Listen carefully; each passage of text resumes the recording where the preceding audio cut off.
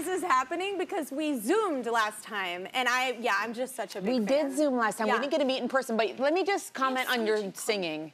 And what the gift you have. I mean, everyone knows the gift that you have, but I just have to personally tell you in person how inspiring it is to watch you living your purpose.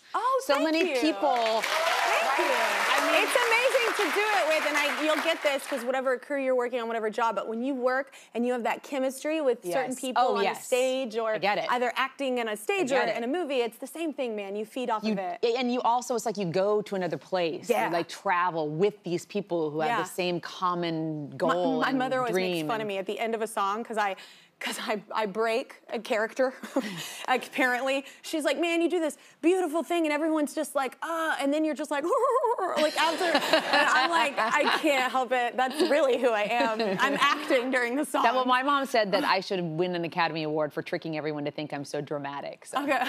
Oh, you're not dramatic in real life? No, I'm a goofball. Oh, I can be dramatic, unfortunately. I'm like, oh my gosh, what are we to do? Well, we can all be a little dramatic. Yeah. I mean, I see a beautiful sunset, and I'm like, oh, it's so beautiful. That's the most me. beautiful thing I've ever seen. I know. Until I had my kids, and I'm like, oh, they're the most beautiful thing I've ever seen. Exactly. Congratulations, the twins. Are they 10 months? They're 10 months. Thank you. Are you? So fun. I mean, wow, this is so beautiful. Let's talk about sunset. Like, no, with the babies I'm too. not talking about the sunset. But I mean, right it's all there. Oh, I like that you did the names too. Aya and Ohm, right? Yeah. Oh, beautiful. Aya and Ohm. What's the meaning behind that?